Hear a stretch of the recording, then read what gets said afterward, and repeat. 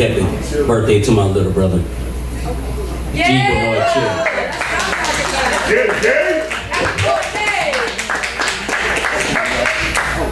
He's my young brother, but this cat has taught me so much.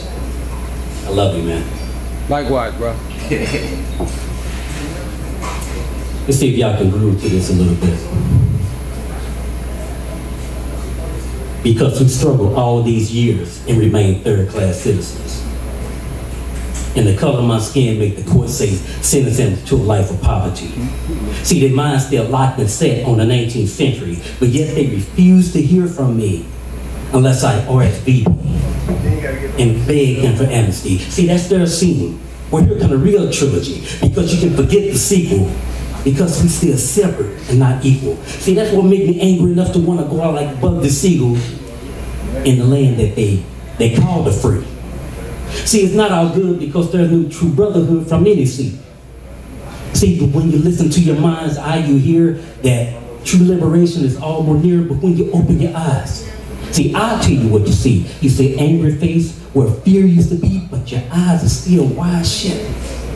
And you refuse to see this black face shouting reciprocity. You still want to know why I'm angry? I'm angry because there's no emancipation or reparation, though the black generation built this nation, making miles of the king of the plantation that built on the body of niggas. See, when they died, they stuck them in a shallow grave, and then they scribbled a name that the white man gave them and planted them under the ground. But guess what? You already know where it is. You're right next to the thing in the rope by the tree. You still want to know why I'm angry? Well, I'm angry because of that rope and the chain and the whips and the bondage.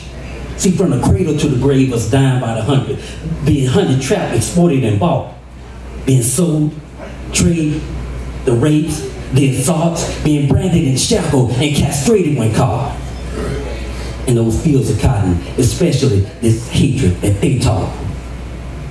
See, from the Spaniards, the Nazi, the skinheads, the Klan, the son of Confederate taking our land.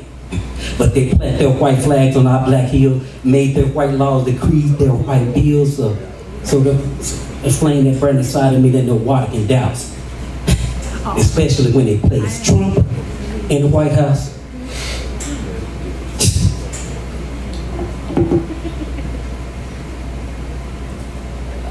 I have to laugh on that.